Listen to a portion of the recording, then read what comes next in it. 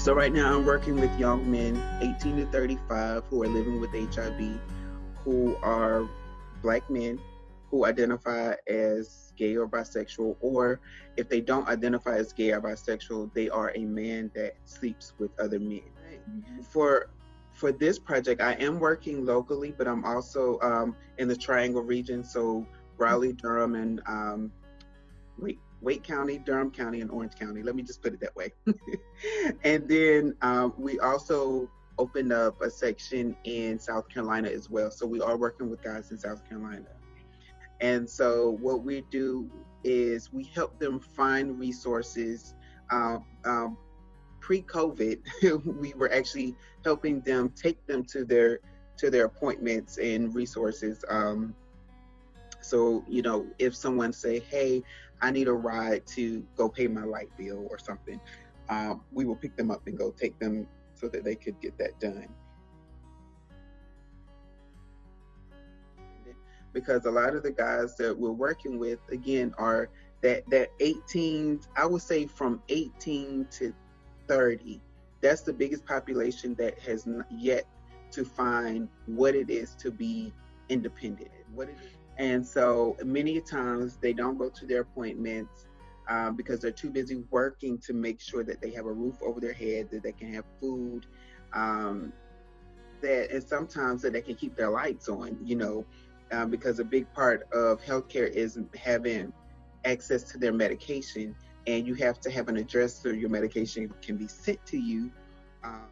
And then some have lots of traumatic experiences that has happened to them, so they turn to drug use as an easy fix all. And so some do have substance abuse issues while trying to live and maintain. So for us, on that piece, we try to get them into therapy so they can deal with these traumatic experiences, so they can reverse their addictions, whatever that may be, and so that they can ultimately get the proper mental health care that they need. Because even though people live with HIV, there's a lot of people that still don't understand what HIV is. There's many guys that I've come into contact with, and not just with this study, who say, I'm living with HIV, but I still don't know what it is. I just know that if you say it, people make a face. In remote areas, there's still a misconception of how HIV is even spread. The HIV can be spread by using the telephone after someone. And so that was a misconception.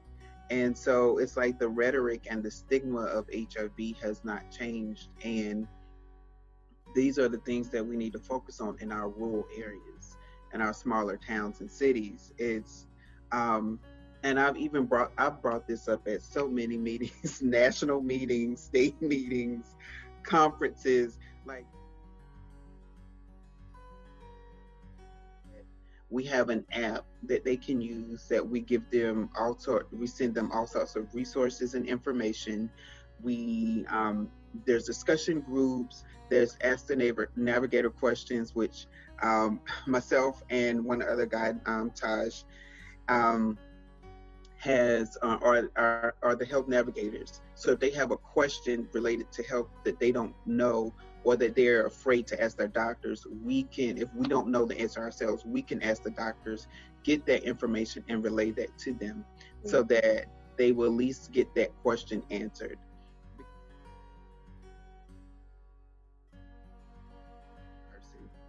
So we're doing everything virtually, so that means finding ways where people can deliver their medication to them, or finding ways where they can pick up their medication from somewhere.